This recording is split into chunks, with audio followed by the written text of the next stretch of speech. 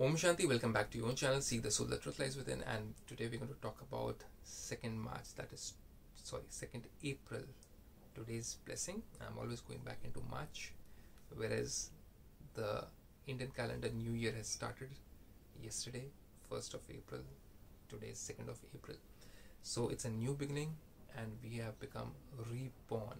That means as soon as you wake up in the morning, you are in your body, you're born again. You have taken a new life. Whatever has happened in your past, if you have been sinning in the past, you can today itself reform yourself. Instead of carrying the burdens of sins of the past, you can just cleanse yourself right now. Let's explore this in this blessing today. Baba says, may you finish your burden of sins, obviously burden of sins are of the past, by doing subtle checking and become equal and perfect. Equal to God, Father. If He is a father, then I am His child. You are His child, then we have to be equal to Him, right?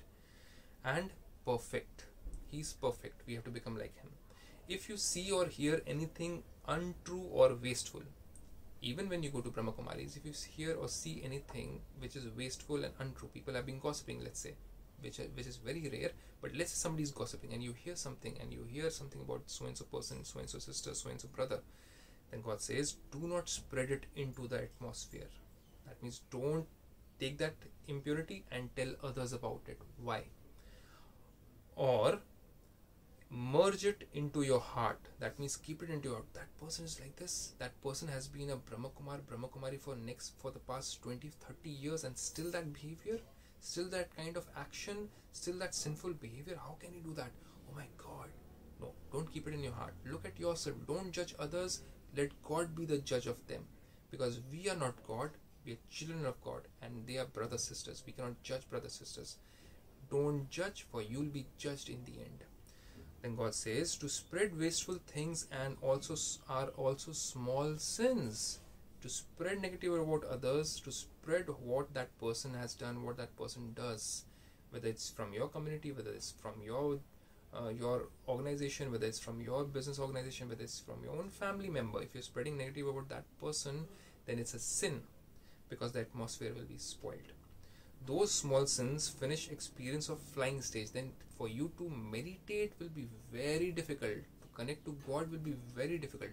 You might go to a temple, you might go to a mosque, you might go to a church. But if you are acting like this, going to a church, spreading negativity about the father, the sisters, the brothers over there, going to a mosque and you're spreading negative about the Maulvi Sahib, you're spreading negative about the senior brothers and sisters over there, then you are a sinner.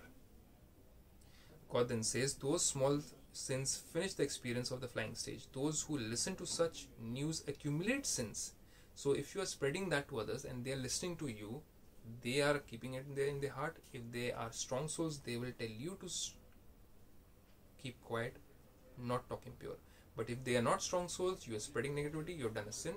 If they are keeping in their hearts, they are spreading around, they are also becoming sinful.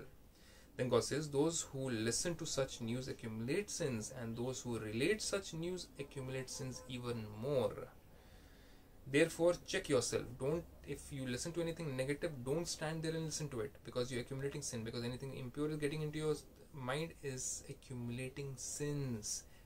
Run away from such people. Don't stand there. Don't think of it as bhel puri or as some nice chaat, because those stocks can taste like them, right? They are tasteful, they are like a bhel puri, they are like a chaat for the soul. They could be a nice burger with sauce for the soul. But don't be over there. Don't keep on eating that burger of thoughts, of words which you're listening to. Run away from there. Don't be hungry for that food, negative food, for that impure food. God says you are sinning. You will become obese in your mind. You'll become fat in your mind. Then God says, and then your mind will be heavy. You will have heaviness in your mind, mood off in your mind, right? So if you are overeaten, you feel very drowsy, right? If you are overeaten with that negative or those oily thoughts, those very spicy thoughts, then you will feel burdened. Then God says, those who listen to such news accumulate sins, and those who relate such news, spread it out to other people, also accumulate sins even more. Therefore, check yourself in a subtle way and finish your burden of such sins. Only then will you be able to become perfect and equal to the Father. You'll be able to meditate, you'll become equal to the Father, because Father over there also doesn't judge his children. Think about it. If you have a question, how is that possible? He is the supreme judge. Come and find out at Brahmakumaris. Why doesn't he also judge his children? He sees his children as pure beings, even if we have become impure because of these habits. So God is also not a judge of our souls. He loves us, but he becomes the final judge in the end. Even after telling all this, if we don't change our habits, then we'll be judged on our own.